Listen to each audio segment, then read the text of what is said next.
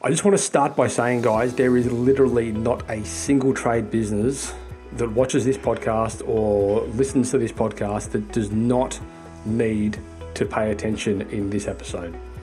I don't say that lightly either. This is a super important podcast where we talk about one of the most overlooked and misunderstood areas of business, profit and finance. And so I have a guest come on the show who has recently written a book called Profit First for Tradies. And Profit First is a framework from a gentleman out of the United States named Mike Markowitz. And I recently have been adopting this into my business, and it's made an unbelievable change. This, guys, is the biggest breath of fresh air that you could ever possibly imagine.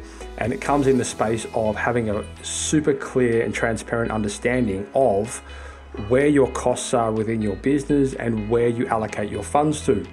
I'm not going to go into it any further than that. Dive into this podcast. I know you're going to love it. And please, guys, if you head across to the Facebook community, we're going to be doing a giveaway of this wonderful book, Profit First for Tradies. There's a bit of a trick there. You've got to jump through a couple of hoops, but essentially you can win yourself a nice signed copy from Katie. I know it is going to be an absolutely invaluable asset to your business, especially once you implement this framework. It's just, I can't tell you guys how much of a breath of fresh air it is. Anyway, I'd love to hear your experience. If you guys have implemented Profit First, or if you have questions about it, please let us know in the Facebook group. Otherwise, good luck on your journey. Today's podcast has been proudly brought to you by Tradie Web Guys. Tradie Web Guys work with tradespeople only on their websites and marketing solutions to help them stand out from their competition. Everything from web design through to SEO, search engine marketing, content creation, you name it, guys. It is a customized solution for trade-based organizations, and it's fantastic. Head across to tradiewebguys.com.au/apply, fill in the form, and let's have a conversation. Giving tradies and contractors around the globe the tools to run a modern business. You're listening to Toolbox Talks from the Site Shed. Now here's your host, Matt Jones.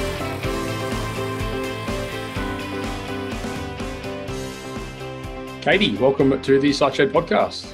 Thank you for having me. A newly acclaimed author. Yes, I am. Still getting used to that title. Thank you. I've had many newly acclaimed authors on the show before, and they all kind of have that, I don't really see myself as an author, got it. It takes a bit of getting used to. It certainly does. So, Katie, you're from Profit First for Tradies, and we're here today to talk a little bit about the book that you've just written, which was Profit First for Tradies. Now, it was quite timely that we stumbled across each other, and I don't even know how it happened, but I was actually up to my elbows in Mike's book, Profit First, and stumbled across you, I'm not sure, somewhere on social media. I guess you just released the book and it's kind of in my space, so I must have been retargeted or something. And I thought, wow, this is going to be awesome. I can't wait to speak to you. So in between then and now, I've actually gone off and I've read your wonderful book, and I've taken a whole bunch of notes here. And I suppose the purpose of today is just to give our listeners and the viewers out there a bit of insight as to the methodology and I suppose the fundamental roadmap of what Profit First is and how it applies to, small business and trade business owners. You're a bookkeeper and an accountant by trade, is that right? So I have a bookkeeping business. Yeah. And prior to that, I was originally a financial planner before I left the corporate world. So I've always worked with small business owners and specifically tradies, just from my location of where I am based out on the Hawkesbury River. But there was always a piece of the puzzle missing. They would work really hard, have a really, really great business, but didn't have anything to show for it. And then the cash flow was always the number one problem. So this kind of fits that puzzle. I was super excited to come across Profit First a number of years ago. It certainly changed the way I run my own business, and then allowed me to change, tradies' businesses time and time again. Yeah. And so you're preaching to the choir, because I used to be a plumber. I still am a plumber. I don't do it anymore, but I've still got the ticket. Actually, it's like a part of the book it was actually speaking to me, the part where you're talking about how most 90% of tradies live in tax debt or have some sort of tax debt. And that was me. I was making loads of money as a plumber and having no idea whatsoever what to do with it. And I was just spending erratically or not even spending erratically, just not allocating correctly. and it all came and caught up on me. And then you, like you said in the book, you spend all this time trying to repay off these debts, and you feel like you just end up chasing your tail. So I was kind of refreshed when you said in your book that was 90% of people, because I was glad that I wasn't the minority. I'm actually shocked when I get a new client and I ask them if they have a tax debt and they say no. I said, pardon? Yeah, surely you do. And they go, no. I'm like, are you sure? Because it's very unusual. Yeah. It's very, very unusual. Do a bit of like an overview and a bit of a recap on Profit First, and just so people understand, because this is something that I not so long ago read, and I was immediately hooked on it. And I've got an implementer who's going through that with me at the moment. We're setting it all up and we're doing all this sort of stuff now. It's amazing. And I love that part in the book where you're talking about having your financial team, and we'll get to that in a little bit. But I mean, that alone, I think if we can communicate that to people and just say, get the right people in your corner, I think that is just such a powerful thing. Because I know when I started, I had and no offense to the accountants and the bookkeepers out there, but you guys suck at communicating for the better part. And I just had no idea what they were talking about ever. And it took me a while to find a really good accountant that could actually talk to me in English in terms I would understand and break things down, and I think that's so important, having the right financial team in your corner, because we don't know. Like, you grow up swinging hammers and laying pipe. You don't grow up understanding, profit and loss, bank statements, balance sheets, and all this kind of stuff. So, I mean, ironically, I suppose a lot of those things are not part of the Profit First language, but we'll get to that as well. So, yeah, give us a bit of an overview as to what Profit First is. All right, awesome. So Profit First the original book was written by Mike Michalowicz 5-6 years ago, maybe a little bit longer now. And so it's a cash management framework that we use to manage your cash flow. So going back to the old envelope system that our grandparents, great-grandparents would have used, when they get paid, they would put a certain amount in for their loan repayments, their groceries and so on. And when that envelope was empty, well, you had to make do. And it's the same concept, and we use bank accounts. So in May last year, I was at a mastermind, a really small mastermind, 14 people. Mike was running that mastermind. We all went to lunch, having a conversation. At the end of it, he just kind of looked at me and went, you need to write the Profit First for Tradies book. I, of course, looked at him, thought he'd lost his mind. And he then still had that look on his face like, no, I'm serious. And I went, oh, okay. Because there are some things in the original version, because it's American-based, that don't suit us here and don't also suit our tradies. So by the time I'd left that day, sent a few emails off and started writing the book. I find it difficult to turn down a challenge, no matter how especially it is. And I'm a numbers girl. Like, I've always been numbers. So the thought of writing a book was so far out of my realm. But the reason why I did it, and the reason why I put myself completely out of my comfort zone, was because I knew how Profit First had helped my business and other clients that I'd worked with. And I've always worked with tradies, and I knew tradies needed something simple that spoke to them, that was not complicated, that they could follow without being overwhelmed, because, as you say, it's not usually something that you get excited about. Mm-hmm. You go to work, you work hard, you make the money. You don't always focus on the numbers side of things, which is why everyone gets into such trouble with it. So the good thing about this book is, well, it's really small. Like, you can read this in a weekend, which is what I did. I read a couple of weeks back, and it was Mike's book's actually I found it quite a bit harder to digest. Yours was a bit more bite-sized. So Mike's like exactly. And mine's like this. And I did that purposely. It was actually much longer. And when I come towards it was the second last edit, I emailed my editor and went, I want to remove chapters this, and this. Yeah. And he went, okay. Yeah. Because I realized, as I said, I always wanted it to be something, I wanted it to be useful. Yeah. I didn't want it to be another book on the shelf. Like, nobody needs more of those. Mm-hmm. I wanted it to be something that you could at least take one or two things from, if nothing else, and that would kickstart your change with your numbers. So that was very purposely written that size for that reason. So, speaking, I suppose, to a lot of like new businesses out there, or people that are considering starting a new business, I love that part in the book where you talk about, oh, she'll be right, mate. That whole mentality, which is so common in Australia, and the reality is far from the truth. She will not be right, mate. Yeah. But I think that kind of ties in as well to, I don't know if it's like an ego thing or an ignorance thing or a combination, but the fact that, as when we go through our trades, we don't at no part in these programs. I mean, ideally, something like this would be part of the curriculum, and they teach you how to manage your money in business, but they don't. And I suppose, in their defense, they can only fit so much into a course, into a program. So it really does fall back on you guys as the business owners to really start investing in these things. But, that mentality of she'll be right, it could not be further from the truth. And, I hope for your sake you don't go down that path. But I think being willing to invest in education and just sort of appreciating that you don't know these things and you have no, you're not, chances are you're not going to be the next Mark Zuckerberg, like even Mark Zuckerberg sucked with finance, like the business almost tanked a dozen times. So I think that's really important that, like from a mindset point of view, that people approach this, the finance in their business conversation with an open mind and appreciate the fact that they don't know the majority of things, especially if you're new. A lot of this stuff you've got to learn along the way. Absolutely. And that's the thing. We want you to learn. There's no judgment. Like, nobody cares if you've stuffed it up before. I actually don't care how bad a mess my clients are in. I just want you to have the right attitude that going forward, you're going to try something different. You're going to invest in yourself and you're going to make those changes, because the she'll be right attitude is okay until you're not. Yeah. And generally that is either a big wake up letter from the ATO or it's a health scare. Yeah. You can't work anymore because you've been working yourself into the ground thinking if I just make more money, everything's going to fix itself, when in actual fact that usually makes it worse. Yeah, exactly. It's amazing, isn't it, how these things kind of compound negatively in a lot of cases. I love that part where, even when we're talking about, the core principles and how you're saying that, and I was guilty of this for years. And even when I started the businesses I'm in now, at the beginning, I was guilty of doing this, like just sticking my head in the sand and just not wanting to confront it because I just knew it was going to be dismal.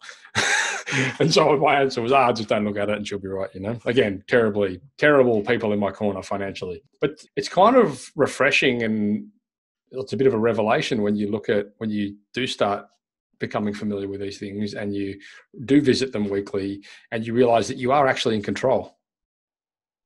Absolutely. And that's the thing. I always say to clients as well, I always say it gets worse before it gets better. Like, I don't sugarcoat that. You're going to hate me for a period of time because it is different. It's new. You've been ignoring it for a period of time. Sometimes that's only 6 months. Sometimes that's 6 years. Sometimes it's 16 years. So it gets worse before it gets better. But the thing is, as you mentioned, you just need to learn one thing, then the next thing, then the next thing. What I find is people look at the whole picture and go, that's too much. Like, I'm never going to understand all of that. So they do nothing. It's like, no, just do one thing.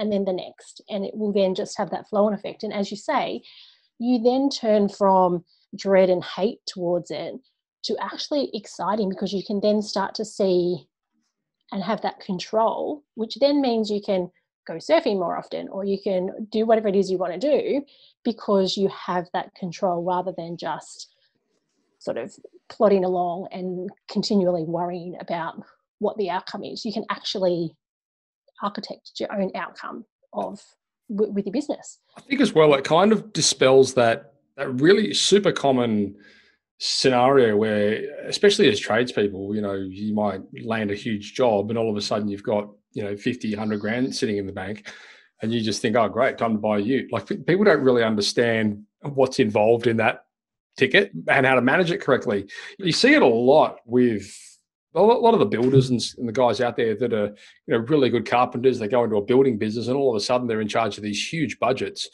from a client investment, and they don't, like, to their defense, they don't really know. I mean, what to do with it. I mean, they might have an idea, but they've never actually been taught a lot of this stuff. They kind of got to learn through hard knocks. You hear these horror stories about builders not paying people, and for the better part, it's just that, in some cases they just don't know, like the money management side of it, And that's what I find. Yes, there is always that element of dodgy builders, tradespeople that are just never intending on paying you. But the majority of those who don't pay their subbies, it's not because they're dodgy and they've done it on purpose. It's just simply because they don't know how to manage the money. And as you say, they see all these zeros on the end of the bank account and they're like, that's kind of freedom. We'll take less interest in that, when in actual fact you need to take more, because there's much larger room for disasters to happen that way. Yeah, it's great. It's sort of it's not about turnover, it's what's left over kind of thing. And I think Profit First does a really good job of defining that. And I love the formula as well, because I mean, typically everyone out there would sort of be familiar with that profit equals your sales minus expenses, and Profit First flips it. And they say, well, no, your sales minus your profit equals your expenses, which kind of says keeping in track with, pay yourself, make sure you're paying yourself first, breaking profit, right? And that's the thing. We have there's the standard accounting formulas, and from those we have our balance sheets and our profit and loss and all that sort of thing. And from a profit first perspective, we absolutely need those things because we need to be paying appropriate tax and so on.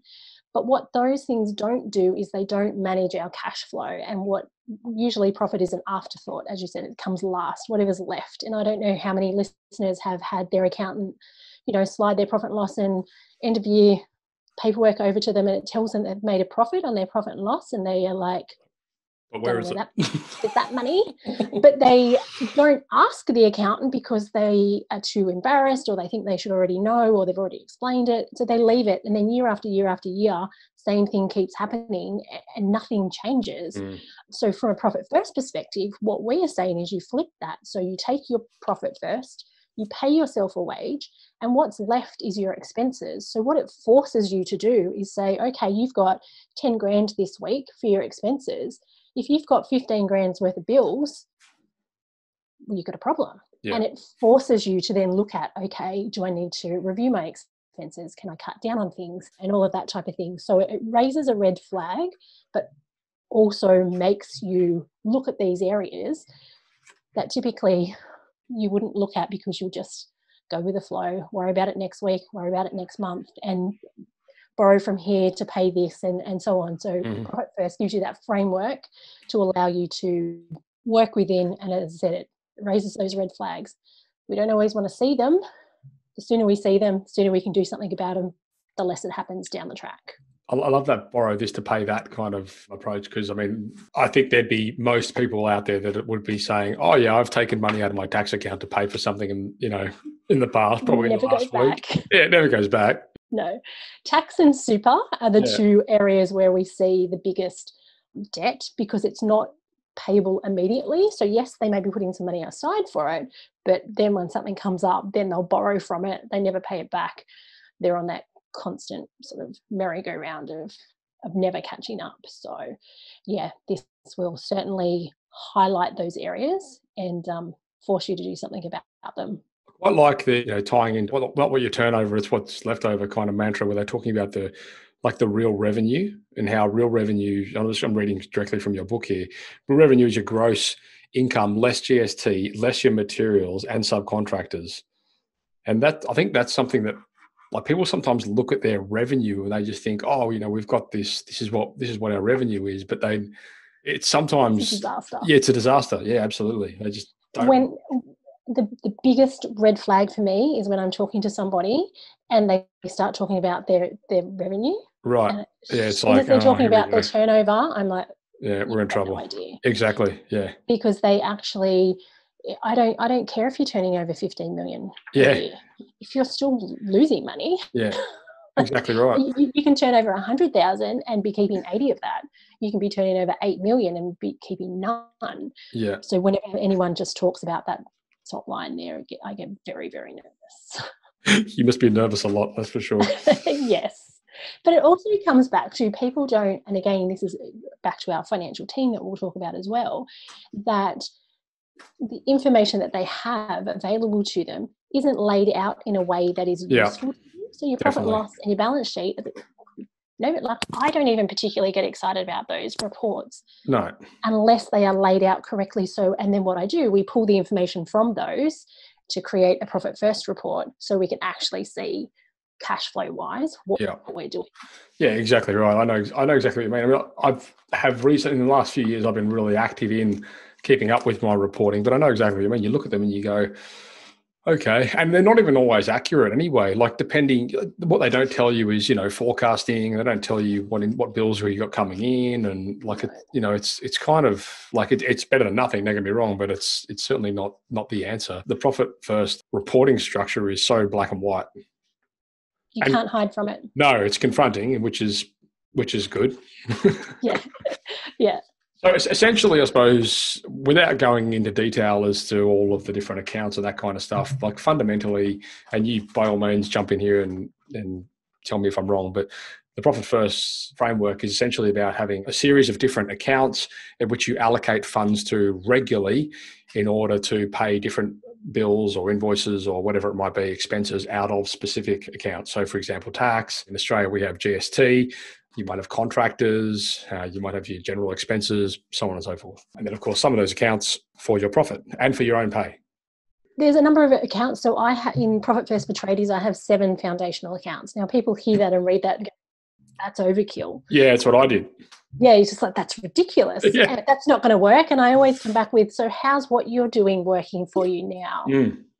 Usually met with a bit of silence. I'm like, give it a go. You can always go back. And we kind of have a bit of a saying is like, if in doubt, open an account. Yeah. Because it's coming back to your mindset around things that that account is specifically for that particular goal of yours. And you know that you can't touch it. So physically you can go in and take your money whenever you want. But what we find happens is when you have it split out, you become less likely to start borrowing from that account, because you're not just borrowing from an account, you're borrowing from the staff wages account. Yeah. Or you're borrowing from the materials account, and it becomes more of a deterrent. It guilt trips you. It does. Guilt trips you. And so, as I said, that we work on, there's certain percentages that you work on based on your real revenue and so on. It actually seems more complicated than it is once you understand the fundamentals of it. And that's what I always say to my clients.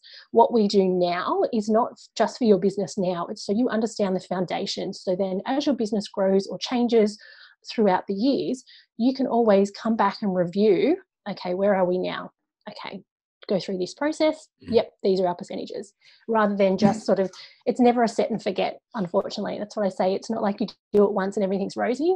It is constant improvement, changing, and that's what you need, because your business is not going to stay the same. Yeah. And the same as marketing or anything, sales or anything else in your business. You don't set up one thing now and then it lasts you for the next 10 years. Yeah.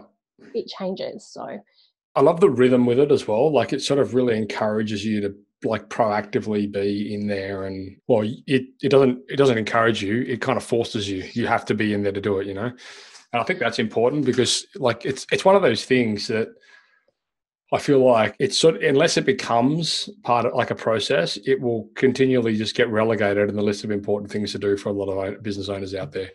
It's like, and that's one of the main things. So Mike talks about in his book, the 10th and the 25th is when you do your allocations. So that in America, they still write checks. So that's right. We're not there. And their online banking's horrendous. Yeah, that's right. So what I generally suggest for all my clients is once a week. Yeah. For some of my builder clients, they can sometimes stretch that out to once a fortnight, but generally once a week. And it's literally a 15-minute appointment with yourself on, Friday at 9:00 or whenever it may be. You sit down, what income has come in, that's what it was, do your percentages, do your transfers, and you're done and dusted. Yeah. It's not, and then you go, okay, what have I got? I've got my operating expenses, what's in there, pay my bills. Is there money left? Is there money not? If there's not, then that's another, appointment that you make with yourself to work out what that strategy is. Yeah. Just keep it simple. And what I find is people try to overcomplicate it and make it far more complicated than it needs to be.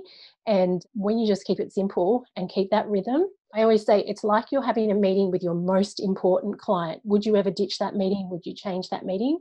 No, you wouldn't. You've got to just set that time and keep it. I mean, for the better part, like you say, I do mine on Monday mornings, and it's literally like over a coffee. Yeah.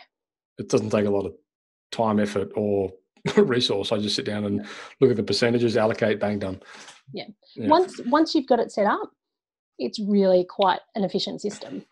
Yeah, exactly. And I suppose testament to implementers like yourself, it's like anything. If you start with a blank slate, it can be extremely confusing. So having all the stuff set up, it makes it a lot easier. And I know, because I read the book and I thought I can do this, and then I went, no, I can't do this. I'm going to get someone to do it for me. And they did it within like a week. And then I sat there going, why did I even bother wasting my time with this? And what I find is people doubt themselves, and as I said, make it overcomplicated. They doubt themselves, and then when they work with someone like myself and other Profit First professionals, they're like, oh, Yeah. Oh, okay. All right. We just try to, and because numbers are something that we are not usually as comfortable with, we just put all these roadblocks up as to why it's not going to work and it takes too long and all that type of thing. So like anything, work with a specialist. Doesn't matter if it's marketing, numbers, accountant, whatever. It's much more efficient. I think as well, just the fact that, like, because it's such a different way for most people, like there wouldn't be many people out there that would have structures similar to that. Although that said, like most people might have a tax, well, I won't say most, but some people might have a tax account, or, they might have some sort of, account where they can put money aside. But like having somebody that you can call on and say, hey, is this right? That's what I did. I just did all my change all the accounts over, all the money and stuff. And I was like, this does not look right. And and my profit first implementer went through and he went, no, actually, that's exactly right. And I was like, oh, okay. Look, if I didn't have him to call on, I'd probably be sitting there going, I've definitely screwed this up. That's it. And then you would have stopped doing it next week. Probably. Yeah. Yeah. And that's the important thing. It's just to have that backup to know, you're on the right track. Yeah. No, it's good. It is quite simple. And so the simple goals as well, I think that makes it really digestible for people. Like I've been in that situation when I started numerous businesses where you sort of have like this big vision of where you want to go, but no actionable steps to get there. I've talked about this a million times on the podcast in relation to goal setting, and I love the fact that this really is like, it makes it more bite-sized. It's weekly, like you said. You get in there every week and you can chip away at these little bite-sized things which add up to the bigger picture, which I think is so much more powerful, like understanding that compounding effect. And that's the thing. It's about just step by step, just one thing at a time, just do the next thing. And I find my tradies are really bad at goal setting because they think and I must say, I was too. I hated it many years ago because it was always like, everybody who's anybody in the business world will tell you have to set goals. And I was always, it's all right for them. They have a bigger business, a more successful business, like, all those excuses, which are the same things that my tradies tell me. But when we just start out small, I just want to pay my GST bill when it comes due this quarter. Yeah. That's little things. Not I want to make $1 million and retire on an island in, somewhere or other, like just one by one. And then you just keep building and building. And all of a sudden, 12 months, 18 months, 2 years down the track, you've managed to implement these goals and reach them and make them a habit time and time again. I love the little serendipities as well that you sort of talk about in the book there, where, in the space of, how having a structure like this in place within your business actually improves things like team morale and staff retention and all these kind of things. Because I think a lot of people overlook that. If you're constantly paying your staff on time because you've got money in the right accounts, and that's a big thing, especially if you've ever worked for somebody that doesn't pay on time. Which I think most tradies have worked for somebody at some point in time who hasn't paid you on time. Like, it's quite common. And I think at the moment, for quite some time, it doesn't matter what trade I speak to, getting staff and keeping staff, even getting and keeping subbies, can be really difficult. So it's these little things that make a difference. Like, you might think like it's no big deal, but if a subby or an employee knows that they're going to get paid every Friday or whenever it is, they're going to stick around. They're not going to go somewhere else for a couple of bucks more because they don't know what bill over there is like and whether they're going to get paid weekly or monthly or whenever he feels like it. So it is the little things that just make such a difference. Yeah, and I suppose behind all that is just understanding, having all those allocations set up within your organisation means that you're never going to be in that situation where you're like, oh shit, I haven't got the money to pay the boys this week.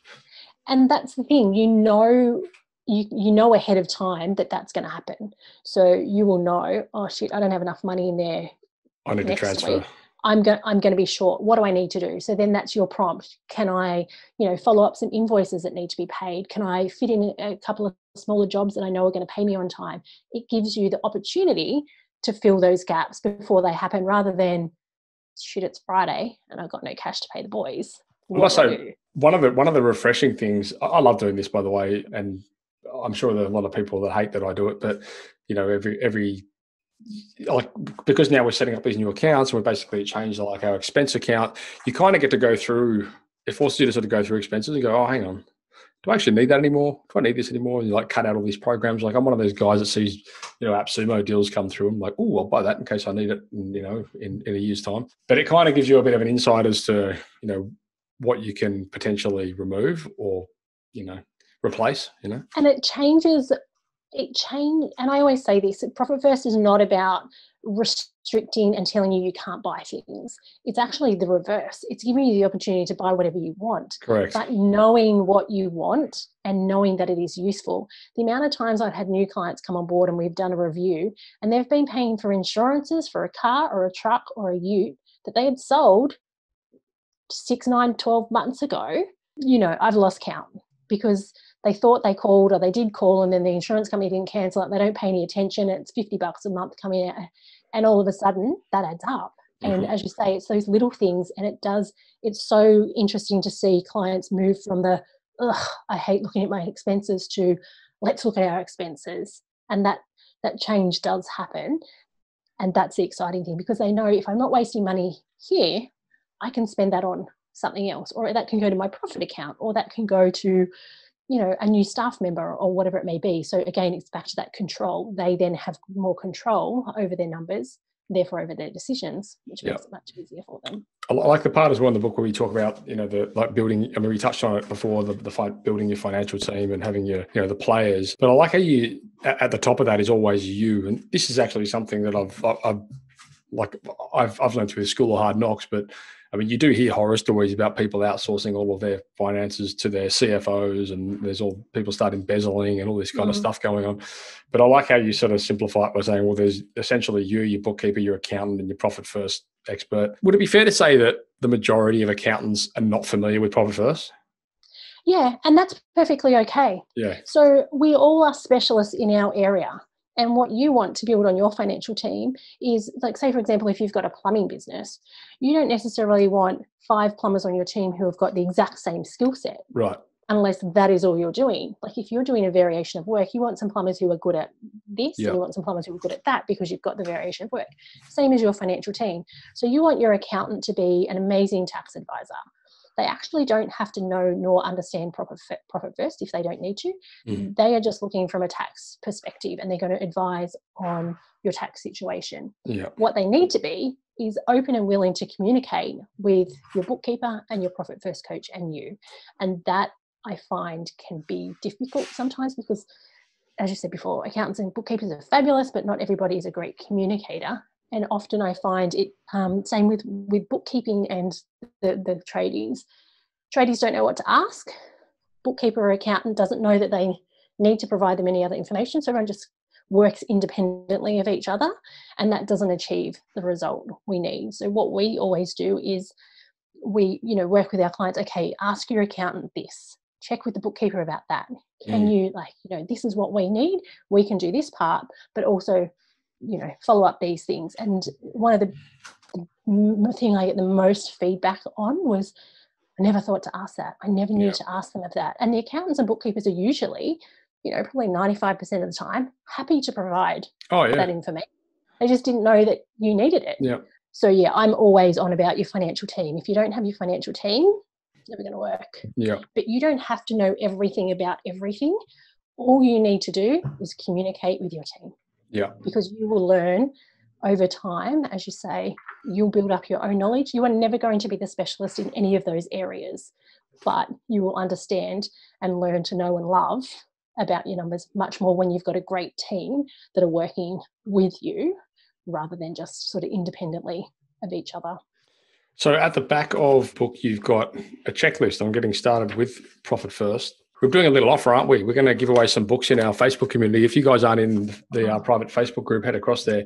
Essentially what you need to do, when this podcast comes out, I'm going to post a link to the Amazon page where you can get a copy of the audiobook, the paperback book, or the Kindle version. If you go ahead and purchase the audiobook or the digital book, you'll get the first 5 people anyway, they'll get a signed copy of Profit First for Tradies sent out to them by Katie, where you can go through and attack it like I have with a highlighter and a post-it note frenzy. And I must say that is nothing excites me more to see a book that has been written all over, highlighted. If I get a book like this, is just a fresh copy. If I see a client who's got a book like this, I'm like, you're like, yeah, I read that. Yeah. I haven't done anything. So super excited to see all these Post-it notes. Yeah, I showed my father these, and my dad's one of those people where he reads a book and you can tell that he hasn't even. It looks like it's perfect. It looks better than when it came out of the shop. And I show him my books, and he's like, "Oh my goodness!" Gives him a heart relapse. So that's great. Thank you for offering those books as a giveaway. So you guys make sure you head across to the Facebook group. You can be part of that little promo there. And Katie, I suppose, is there anything that you wanted to close off on before we wrap up? I guess probably my one tip is to just get started. Just do one thing. As I say, and I wrote this book specifically so you don't have to start from the front and go to the end, and you don't have to read it all at the same time. You can just go to your section. So the first section is profit, which is obviously all about profit first. So you could just read that section by itself if you wanted to for the moment. Just do what you can, but just do something. Yeah. Because your future self 6-12 months down the track will be very, very thankful that you've just taken one step. As I said, it might be 15 minutes this week. Just do something. Read. I mean, the reality is, guys, if you're driving around from job to job, you could probably download the audio book and listen to that within, how long is the audio book? Do you know? It's 4.5 hours, right. So I think, something like that. But 2 hours on double time. Yeah, speed me up. That's always my tip when you listen back to webinars. Speed them up a bit, because we usually speak a bit slower, so you can do that. Like when I meet people at events and things, and they always say, "Oh, you sound so different in normal speed." Exactly. Yeah, and I'd say to you guys as well, look, definitely, obviously get a hold of the book, because this is specifically designed for tradespeople. I'd also encourage you to go and, if not read, certainly listen to Profit First by Mike, because it's just a brilliant book. And I don't know, I've spoken about it on the show before, and you actually mentioned it in your book, The Barefoot Investor, which I kind of feel like it's kind of like Profit First, but for personal stuff. Another great book to read. And that's the thing, we can work, we can nail our business numbers. Business is not providing us with our personal income, because we don't know what our personal income is. It's not going to be successful. So we need to do both. But again, quite often doing both is such a huge mountain to climb that people just can't see that. So again, it's just do one thing at a time, just one step. Yeah, and it's really not that complicated. It's just something different. Like most things, I suppose. It's kind of a metaphor for business and life. That's it. Don't be afraid of it. Like, if it's not working now, you can't make it any worse by giving something else a try. And so, Katie, the website is profitfirstfortradies.com.au, all words, no numbers in there. Yeah. And your email is Katie, Katie, at profitfirstfortradies.com if anyone wants to get hold of you. I love questions. Send me any questions, because then I know that you've either started to read, or brain's turning over. So I dare say there'll be some questions come out of this one in the Facebook group anyway. So especially once we start running competitions, that's normally when the questions all perk up. No, it'll be. I'm not sure if you're in that group, but I'll add you. Yeah, no. All right. Well, it's been great. Thank you very much for your time, and congratulations on your, I'll say book, but it's more of a blueprint. Thank you. And yeah, guys, go and get hold of them. They're fantastic. Again, I'll post some links to where you can get all that stuff in the show notes. I'll also post the links to those places in the Facebook group. So you literally have no excuse, and you'll be emailed them. So yeah, you have no excuse not to get your hands on a copy. All right, Katie, thank you very much. No worries. Thank you. That's a wrap. Thanks.